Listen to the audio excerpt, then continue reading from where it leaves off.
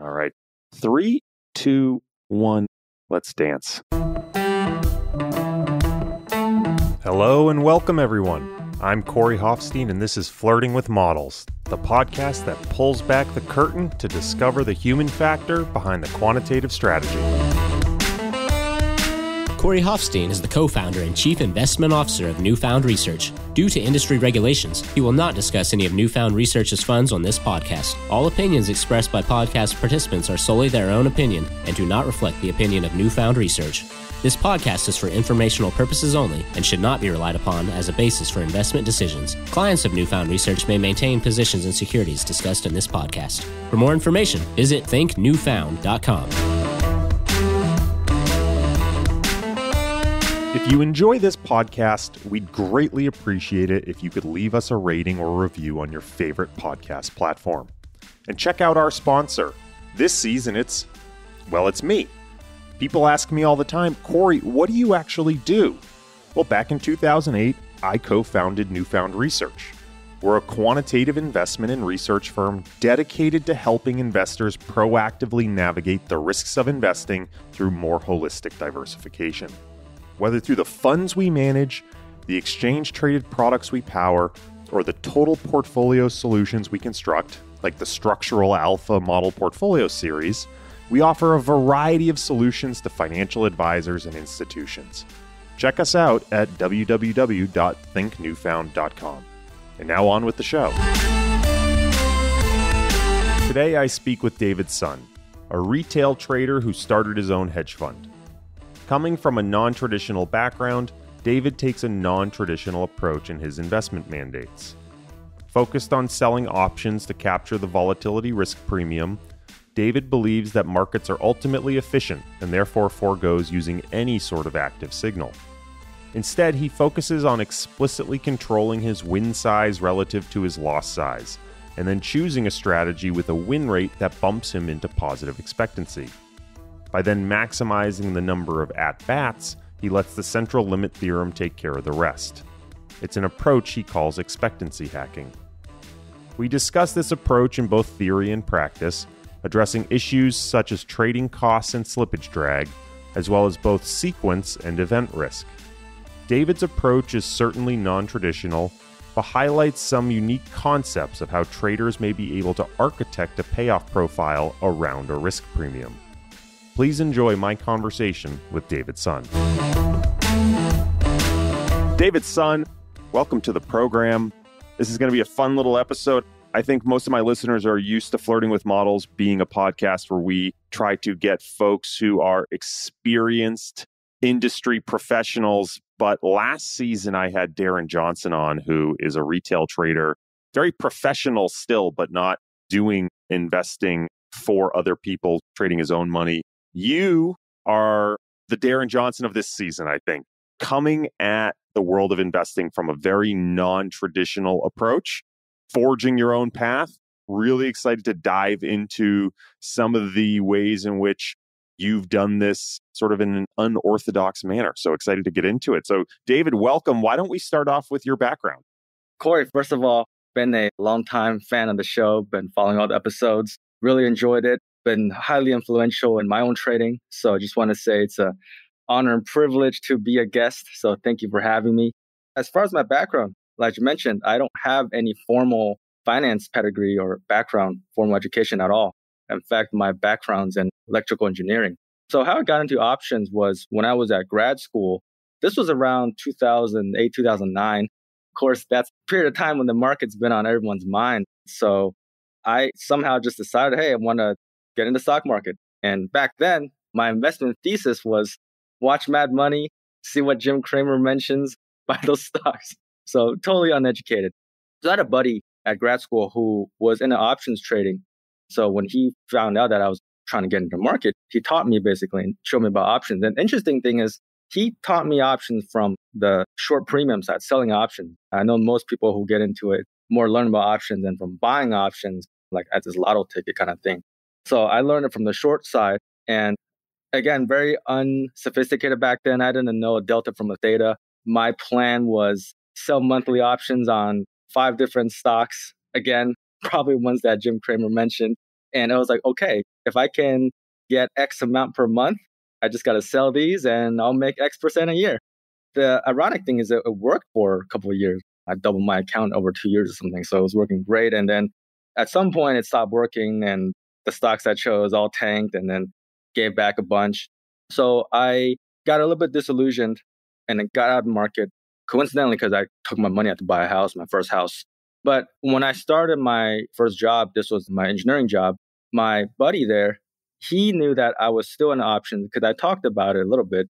And he was looking for ways to grow his money because he had some funds with some manager and he wasn't really happy with performance. So I did a lot of research, options. Tasty Trade came up. And as you guys, your audience may not know, Tasty Trade is this online financial, more retail-oriented, educational financial network that has a whole bunch of content and really can be a huge source of knowledge, although sometimes a little too much, like drinking from a fire hose almost. But found that, and this was around 2017, and it really accelerated my learning curve. So I reignited my passion for options, got back and went head first, tried all kinds of stuff, learned everything, tried different strategies, and finally started making progress and getting better. Now, fast forward to mid 2018. This is actually only about a year later. I must have done a lot that year. I was getting more confident, and I don't know what got the idea in my head, but I was finding like, what if I'm successful doing this for myself? Can I do it for others? And again, I don't know how the idea of having a hedge fund came up, but I was like, let's launch a hedge fund. At that point, I had no idea what a hedge fund was. I was doing research on how to start one. I started my path to become an RIA, which obviously is not what I wanted to do. I started studying for my Series 6 and got the book and everything, about to schedule the test. And I stumbled upon a Facebook group for RIAs. And I just randomly posted. I was like, hey, I'm not sure I'm in the right place, but I'm actually trying to start a hedge fund instead of joining or starting a RIA firm. And coincidentally, somebody there in the group, he had been a hedge fund manager and he had switched to the RIA side, but he kind of knew the industry and connected me with an accountant, the CPA, who ultimately I started working with. And he was like, okay, this is what you got to do. And that got me to the right service providers and everything. So basically launched my first hedge fund in late 2018. So ran that for, well, I'm still running that. And then actually started my second hedge fund in early 2021. And then fast forward to now. And here we are. We got connected sometime last year. And yeah, after hearing Darren's episode, especially that kind of intrigued me because your audience mostly has that institutional or professional tilt. But having somebody that was not the same kind of background, I was like, hey, it might be interesting for me to check it out, see if I can share some ideas, especially since my trajectory is also quite different. I always love the non-traditional path into finance because I think so much of what we believe philosophically comes from our backgrounds. So people perhaps who have unique backgrounds are able to see markets in a different way and have different ideas. And we're certainly going to explore that in this episode. Starting off, though, at a high level, can you describe the two mandates that you're managing and the core theses behind them?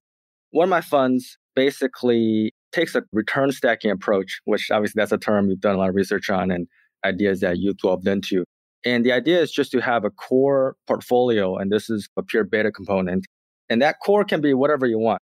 I have a certain blend of index funds that I use, and let's call that the benchmark. And on top of that, I'm using various income strategies as an overlay to be sort of the alpha component. I think we spoke before. You call it a portable alpha, which is kind of an interesting term.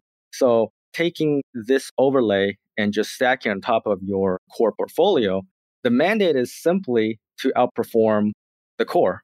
So I've called my fund an enhanced index fund or enhanced beta, if you will. Almost in fact, it is a buy and hold combined with an active overlay. And that's the first approach. And then the second fund, which was the one we launched later, we stripped out one of our option strategies, which was a zero DTE strategy. And the unique factor about zero DTE, which stands for 0 days to expiration, is intraday options with no overnight risk because everything closes out by end of day. So this second fund is a pure 100% zero DTE approach. So the idea for that is just to generate a completely non-correlated return with very tight risk management, very low drawdowns, and just a pure alpha or absolute return approach. Maybe to more fully round out the picture, can you describe from an implementation perspective how that zero DTE strategy works in practice? What are you trading? What are you looking for intraday? When are you trading intraday? How are you thinking about exiting positions? That sort of stuff. With zero DTE, we're trading 100% SPX index options because those are very liquid. It's a large notional product, so you actually get reasonable amount of premium, being that there's very little time decay left. So we're entering puts and calls. So entry is delta neutral. We don't have a bias, and we put a stop loss on to manage the risk. And we're entering multiple times throughout the day just to increase the number of occurrences. And with zero DTE, it used to be for a few years ago, from 2017 and onward, SPX had 3 times a week, so many occurrences a year. Now, recently at SIBO, they released the Tuesday expirations, and then the Thursdays one's coming out next week. In fact, it just got listed today. So there's a large number of opportunities that we can have. And with multiple entries a day, we can have basically a larger opportunity set. And just to clarify, this is selling options again. So the goal is to harvest that time decay. What makes it unique, again, is that positions all close out by the end of the day. And the risk management we apply with just using a stop loss, but that keeps the tail risk in check. We do have one other long option strategy as well, and that's more a tail risk or hedge, because when you're talking about intraday, you can get pretty large moves and these intraday black swans that happen more often than you think, because it's essentially a compressed time frame. So on certain days where you get this big rip, either up or down, we can flip to the long side and capture some of that convexity as well. But the main distinction, again, is the fact that these are zero dated options, meaning they expire that day. Everything's going to go to cash. We're basically flat by the end of the day. Now, this is where I think things get really interesting, because you describe this process to me as having absolutely no signal to it. You're not making entries and exits based on some sort of conditional market signal. You view it as a pure probabilistic play. I was hoping you could explain that to me. One thing I want to point out, this no signal approach, this is by choice. And when you say signals, what does that mean? People talking about some kind of moving average crossover or looking at RSI or something that gives you a feeling that you can predict direction. Now, for one, we aren't biased. Like I said, we entered delta neutral at entry. Now, it doesn't stay delta neutral depending on which way the market moves. But the idea is we're going to enter delta neutral no matter what the market's doing. Either it looks like it's trending or it doesn't look like it's trending, depending on volatility is. We're just going to enter the same number of entries every day. And it's basically like if you have a loaded die, you know that the odds are you're going to get 1 through 4 a certain percentage of the time. Let's say 1 through 4 is a win and 5 and 6 is a loss. You have a higher chance of the 1 through 4. So we just want to roll the die as many times as possible. And again, with the higher frequency of expiration cycles now and the frequency at which we enter, we can get a few thousand occurrences on the same strategy in a given year. Because normally with longer dated strategies, depending on the risk management and how long you're in trade, if you're in a position, enter 45 days, exit 21 days later, you're only going to get so many occurrences in a year. But with something like the zero dated option, we get a huge number of occurrences and really let the Central Limit Theorem and the law of large numbers that can actually really play out.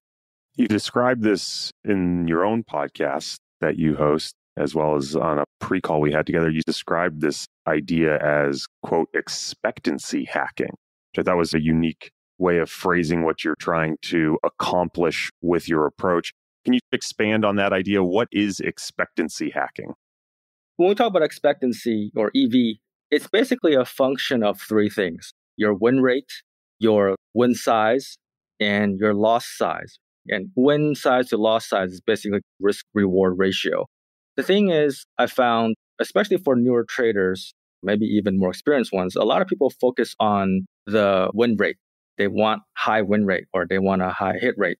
And there's various reasons for that, but everyone wants to win. No one likes the feeling of losing. And you just feel good about closing trades and putting wins on the board. But ultimately, if your losses are too big, it doesn't matter how high your win rate is, you're going to have negative expectancy. So if you apply rigid loss mitigation, and let's just use a simple example. if you have a trade where you're risking $2 to make $1, you lose 2 on a loss, you make 1 on a win. I'm not accounting for slippage or fees or just perfect 2 to 1. You're going to have about a 66.66% break-even win rate. So if every 3 trades, you essentially win 2 and you lose 1, you're going to net 0. If your win rate is above that, you'll be positive EV. And if you're below that, you'll be negative. So the idea is using risk management, we're essentially fixing the win-loss ratio. You can never determine all 3 variables, but rather than focusing on trying to somehow fix the win rate, we fix the risk-reward ratio and then design or enter trades that have a probability of winning higher than that break-even win rate. That's what I call expectancy hacking. Again, you can't control all 3 variables, but if you can control 2 of the 3, then your net profit, net expectancy is only determined by that 1. Options are kind of a probabilistic instrument anyways. Generally speaking, lower delta equates to higher win rate. So if I have a stop loss at X level and I'm entering trades at 30 delta, 20 delta, 10 delta, now you got to test this out. But basically, the lower the delta, the higher the win rate, generally speaking. And at some point, if you go low enough, that win rate is going to peak above what you need for break even. And at that point, you've essentially, last time we spoke, you used the term architecture or architected this payoff profile. And that's what I mean by expectancy hacking. You're really focusing on 2 aspects of the expectancy equation that are easier to fix and to control, and then letting the cards fall where they will on that 3rd variable, which is the win rate. So focusing on that win rate for a second, another key feature of your approach you've called, quote, premium capture rate. And you've actually described as being the single most important factor to your approach. So again, I was hoping you could expand on what is premium capture rate and why do you consider it to be so important? We focus primarily on premium selling. So when you're talking about purely premium selling strategies or selling options, premium capture rate is synonymous with the expectancy. So the term should be fairly self-explanatory. It's the amount of premium you capture or net after accounting for all losses, for fees, commissions, slippage, whatever it is. So it's basically if I sell $1,000 in premium and at the end of the day, after all the trades, I've netted $250, that's a premium capture rate or PCR of 25%. And the reason that's important is because if you're running various strategies and you try to compare metrics, it lets you compare strategies on an apples to apples basis. Now, there are some limitations, obviously, because you have to keep in mind different contexts. If you're comparing a super low delta strategy to a super high delta strategy, basically, you can't always expect the premium capture to be the same. And what I mean is, if you're doing a very high win rate strategy, you're probably getting not a lot of premium on an option because you're going far out in the wings. Now, you might have a high PCR, but that P&L in absolute terms may not be greater than if you went and sold a at the money strategy, a straddle, and you were able to capture 10%. Because a high PCR of a smaller pool of premium may not be more in absolute terms than a low PCR of a huge pool of premium. So you just have to be aware of the context when comparing. So it may not make sense to compare the PCR of a really high delta to a really low delta strategy. But as long as you're in that same regime, it lets you have a normalized factor and it gives you something to shoot for. If I know that based on the testing, I want to capture, let's just do 25% as an example. That's like my golden standard. And as I'm live trading or forward testing, it lets you gauge, am I above or below my typical expectancy on a strategy? I want to talk a minute away from the theoretical and more towards the practical, because when you trade in options, you're trading in an instrument that has much wider spreads than, say, something like cash equities. So we have this theoretical concept of the win rate, the win size, the loss size. You're trying to fix 2 and then choose a strategy such that the third bumps you into positive expectancy. But the actual implementation realities are going to move that win size and loss size potentially off of target. So how do you account for things like spreads and slippage in your premium calculations? And how do you try to minimize them from an implementation risk perspective? From the calculation standpoint, you just bake it into your math. I use the example of a perfect 2-to-1 risk reward is going to have a certain break-even win rate. With slippage, your loss might become more like 2.2 or 2.3. All that's going to do is shift what's required to break even. It's basically going to pull all of the EVs down. So it's not that you can really do anything about the math. It is what it is. Obviously, you have to hit a higher win rate, so to speak, to get the same premium capture after you counted for the slippage. But from an implementation standpoint, that's one reason why we basically only trade SPX index options, because liquidity, you want to focus on a liquid instrument to minimize the slippage. On the other hand, we don't use market orders anymore because depending on market conditions, it can be wide, you can have really bad slippage. So you can use algorithmic orders that improve the execution. You can use various limit orders, even interactive brokers. I don't know if that's more considered retail or professional, but they have technology and execution algorithms that anyone can use that are available that can help with execution. And that's one way to minimize the slippage. Just be smarter about getting a good fill. Basically, you just got to bake it into the math. I've heard about stop orders and options, and there's always the warning of, okay, never use stops, never do this, options are illiquid, this won't work. Well, it won't work perfectly, but it's just about understanding, okay, how do they work? And then taking what you know and just applying that to the system and just adapting. And that's really our approach. Maybe you can dive into that component a bit more, because it seems like a huge part of your process is fixing that loss size, which depends on stops. And stops can have potential problems. I'm thinking in my head, potentially like situations where you're selling deeper out of the money option. And as you're losing, it should be increasing in delta. That may be a scenario where it's adverse for you to potentially close the position, or perhaps it actually goes in your favor. I'm curious as to your experience with those stop losses. Do you risk gaps? Do you risk having to cross the spread more aggressively to close out the position, which increases the loss size? How does that actually play out in practice? Let's talk about zero DTE first. Zero DTE is intraday strategies. So there is no gap because we're out of the market once the market's closed. So the flip side is there's no gap in zero DTE, but there's gamma. So things move a lot faster. And to account for that, really is just if you have a fairly tight stop, you can get out or hopefully try to get out before the gamma really picks up or the volatility or the vega really hits you. In fact, if you ever look at the option chain, and these are defined by the SIBO rulebook, but the spreads are actually wider when the option price itself is wider. And there's certain limitations. They have to quote the bid-ask spread. So if you're getting into a trade at $1 and you're getting out of it at $2 to $3, but you're still in that regime. So the spread is consistent and it's not too bad. But if you let a trade balloon to like $10 and you're getting out 5 or 6x and the spread's even wider, obviously that's not good. But mainly with zero DTE, gap risk presumably is not present. And again, if you apply the execution algos that help with execution and give that better price, then that can keep you safe. Now, for the non-zero DTE, this is why I've recently moved out my longer data strategies more into the 90 DTE regime. Because when you're far out there, that gamma curve is a lot flatter. So like you said, your delta is increasing as it moves against you, but it's moving a lot slower. Not only that, at further durations, the true impact of vega is a little bit more muted as well. So it's not going to hit you as hard as you may think just based on what your brokerage platform shows in terms of the nominal vega. And even the live trading I've done, I've been trading through COVID and everything, and the back tests I've done, if I'm trying to limit my losses at 2x, for example, now under normal circumstances, it might be 2.0, 2.03 with the slippage.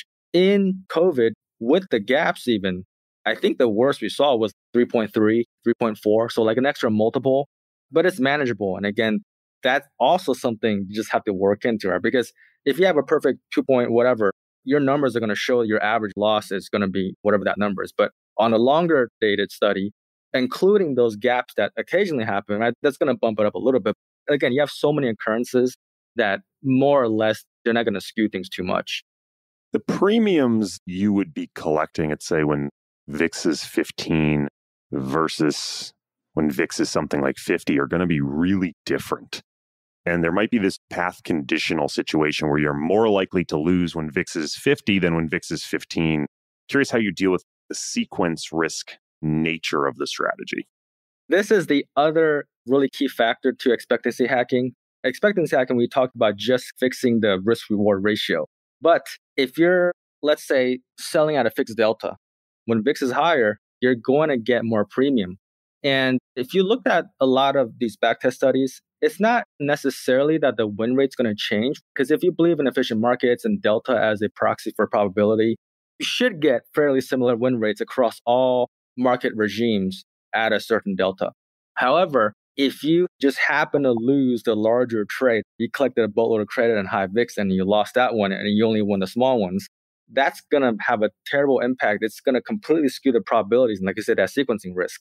Now, you could have it the other way around where you win the big ones, lose the small ones, but we don't want to consider that because that's just luck.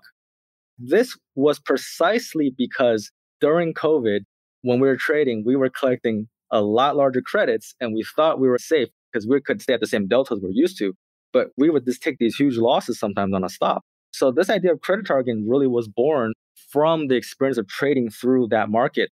So the idea behind credit targeting is I want to equalize the amount of premium I collect for every trade.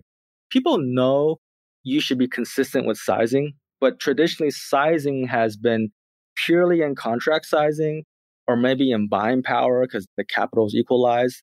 But for me, because the losses are determined by my stop, which means that they're a multiple of the credit, which means my credit is really the proxy for my risk. So if I'm trying to collect $1,000 on a trade, you can collect 2 contracts at $500 or 10 contracts at $100. You're still going to get that 1,000. Now, for various reasons, if it's that extreme, again, you don't want to take too much leverage by going too crazy on a contract size. But generally speaking, that idea of fixing the credit, that is what ultimately is going to minimize that sequence risk because that's going to fix that risk reward ratio. What's interesting is with premium selling or people who learn options, because volatility is such a big component, we've been taught high volatility is opportunity. High volatility is when you scale in. And I used to do this. It didn't work that well in COVID. Again, I learned so many lessons. And not that it can't work. If you have the bankroll and the buying power to manage losses and to wait things out, you can take advantage of the high volatility. But because of the mechanics that I use of hard stops, they basically don't fit with that kind of approach because you get stopped out and you're done. You're out of the trade. You took a big loss. So by fixing that credit, it lets you really smooth out that sequence risk and it makes each size truly equal size. And one interesting aspect is when you have high credit, if you're trying to target a fixed amount, that actually lets you in a higher IV environment. You can go down in contract size to collect the same amount of premium, or you can go down in delta or both.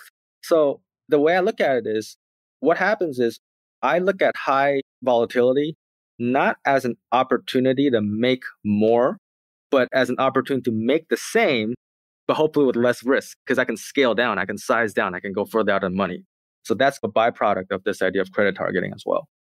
So you're very explicitly targeting this expected return and backing out the trade size necessary sort of asymptotically approach that expectation over time. But it strikes me that by locking in the expected return, in many ways, you're letting the risk vary. And I'm reminded of this idea of risk ignition by Aaron Brown, who's the ex-chief risk officer at AQR. And the idea of risk ignition is that when you take too little risk, you're ultimately failing to maximize the opportunity in front of you. And if you take too much risk, you're going to blow yourself up. So given that you are sort of locking in the expected return and letting risk vary to a certain degree in these different environments, at least based on how much leverage you're taking on, how do you know what expected return to target? Is 5% safe? Is 10% safe? Why not go for 20? Just to clarify, because I might have skimmed over a bit, when you're referring to backing things out, the point is when we're approaching designing a system or sizing the trade, we take this top-down approach. Typically, people take a bottom-up approach where they're looking for different opportunities and different positions and different trades. and then they put them on, and then they manage them.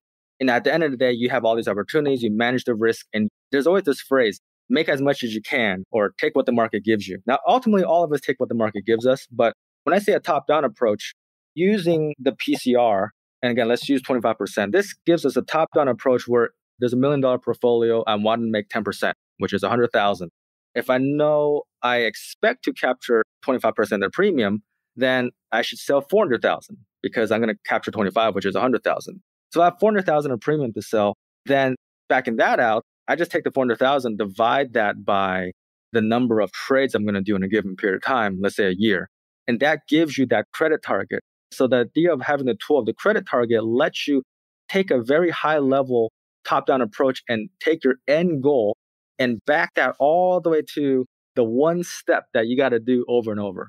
Now, that gives you the approach, the goal. But what should the goal be? That's your question. So a lot of people talk about backtesting, and backtesting is a tool. Sometimes one of the criticisms of backtesting is, for one, past performance is an indication of future returns. And of course, just because it worked in the past doesn't mean it'll work in the future. But backtesting gives you context. And when I do backtests, I have a reasonable expectation to hit my target. But what's the path? What I'm getting at is the drawdown. So the way I build my test is usually I'll have some dynamic user input. So all the trades are there, but I can flip the target 5%, 10%, whatever it is. And that's going to dynamically scale all the trades, and it's going to compound based on the net lick of every single day. And it's going to scale dynamically. And I can look at the equity curve, and I'm looking at the max drawdown over the entire period of time, max drawdown over any given year. And you can just play with that. And essentially, at that point, it's up to the individual trader. If your risk tolerance is X, and if you look at, I can target 20% return with X% drawdown. If that's within your tolerance, that's the first step. I say that's the first step because the thing is, with risk tolerance, I have a saying that you usually don't find your risk tolerance. It will find you, because you always think you can tolerate X drawdown, but at some point, it's always going to surprise you. But at least having this kind of approach gives you a guidepost and lets you know where to set your initial guardrails. But then once you run it, having that live feedback, but that's the start. We look at the risk-adjusted return and what kind of drawdown do you expect based on a certain target return that you're going to set for the whole system. How do you think about fair compensation for risk? Because you might be setting the expected return, but it's possible that your risk-adjusted return is high during periods that you are selling when vol is expensive and quite low when you're systematically selling cheap vol.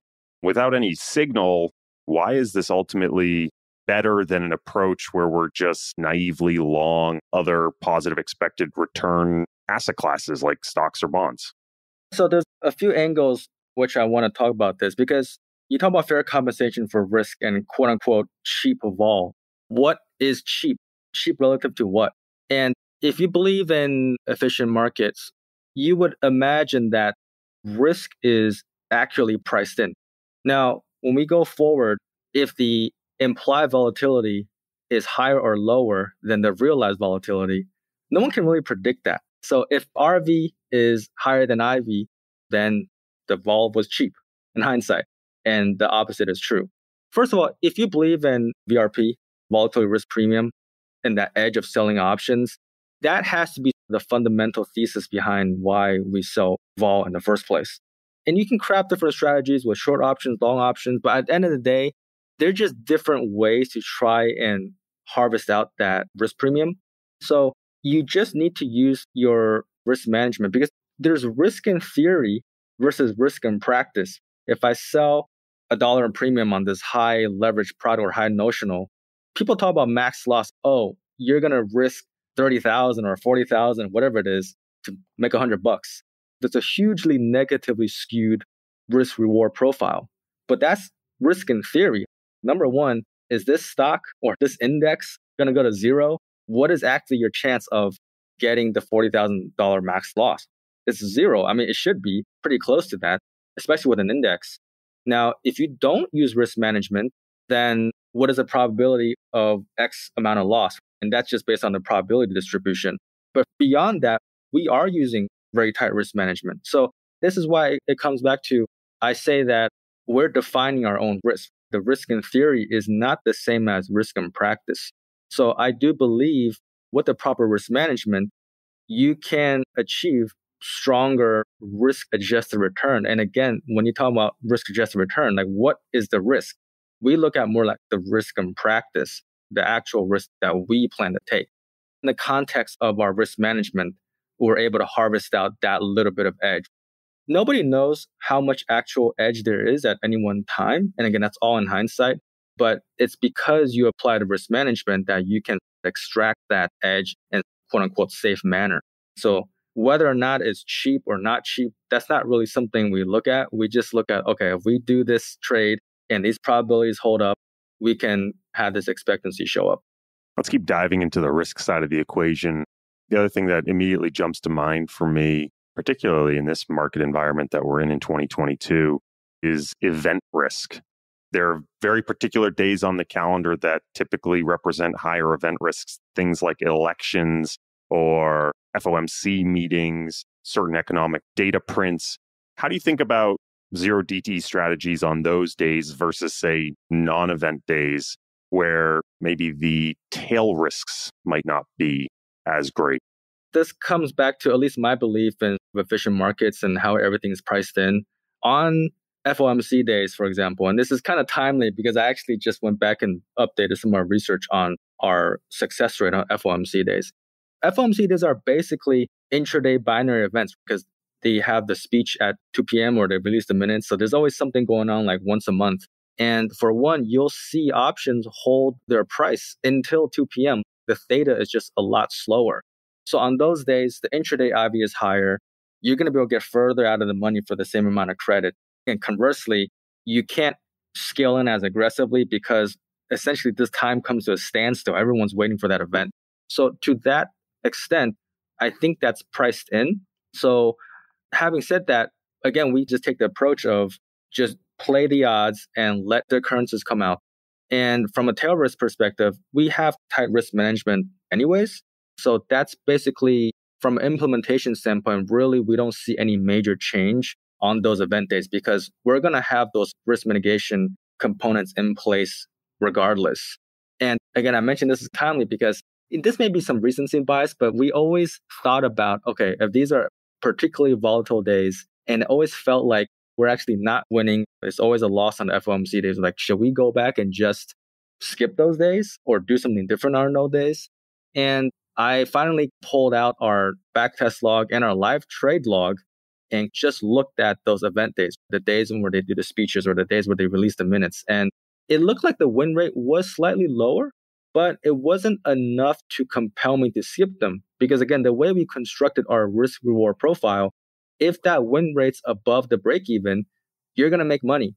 This was done kind of quickly. But again, looking at the numbers, it just didn't really compel me.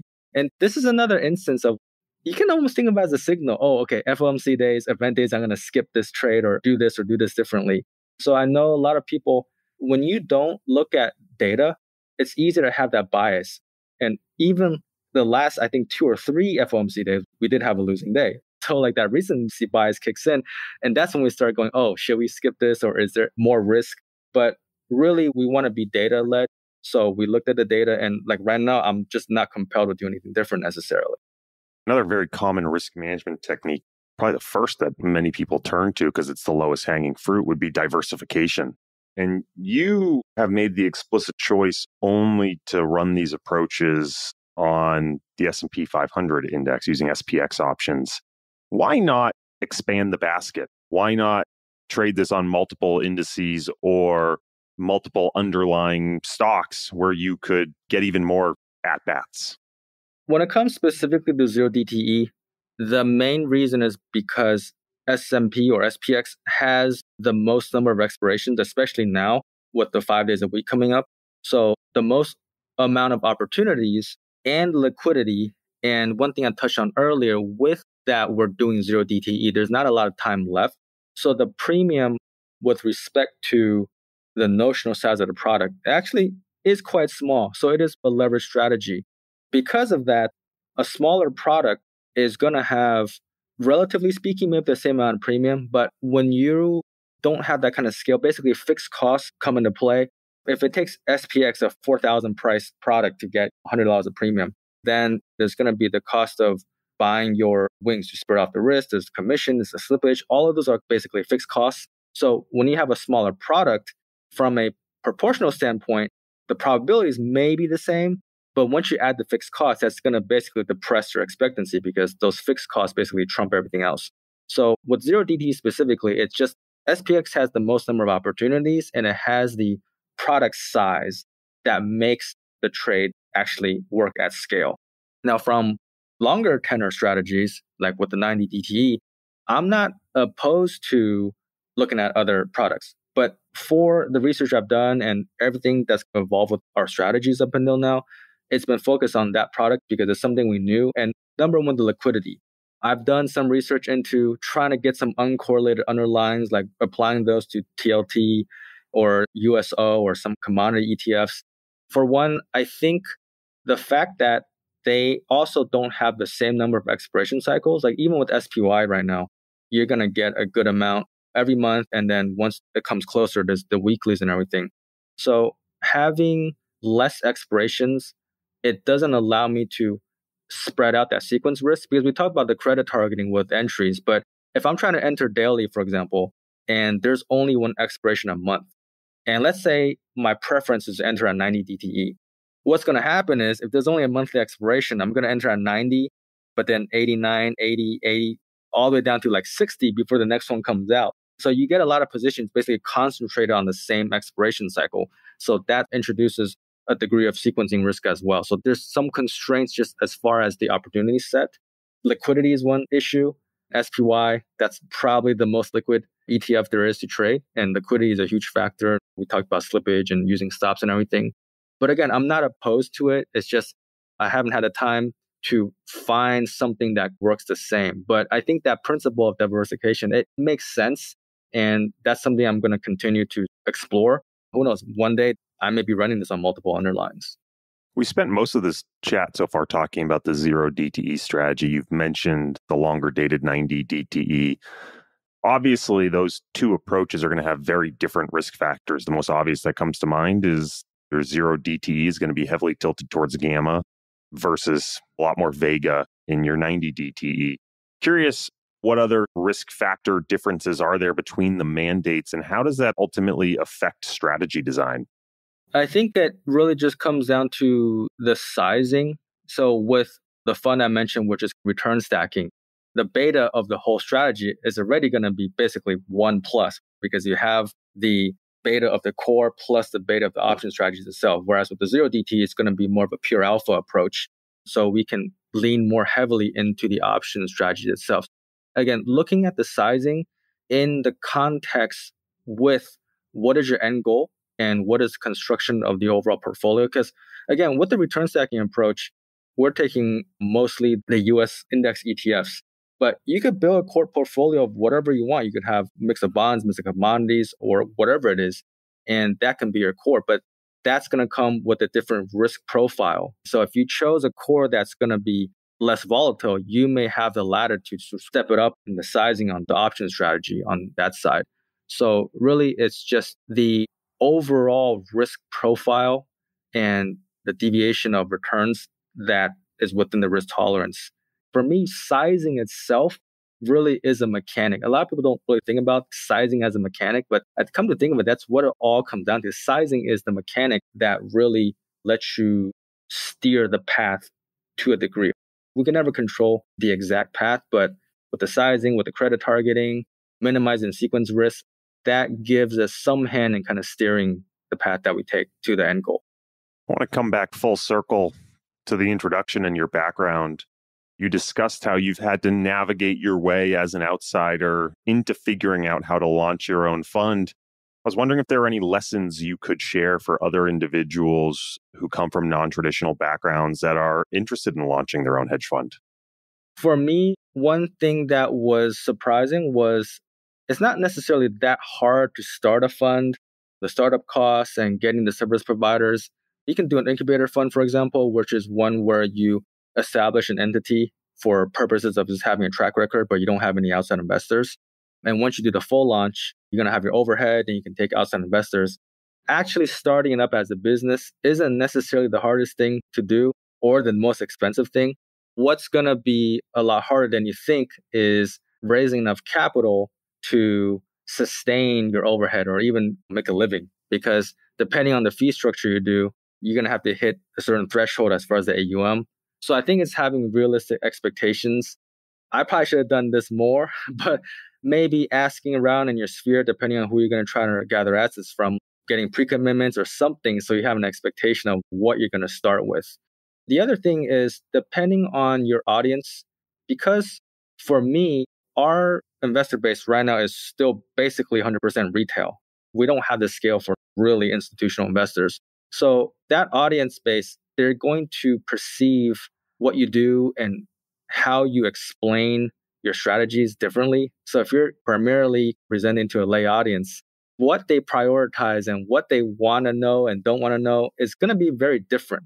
I would imagine if you're trying to pitch to an institutional allocator, they're going to do a lot of due diligence. They want to turn every stone over and know where the risk is exactly and everything, every single little detail. But lay audiences, they're not really going to be able to understand that anyways.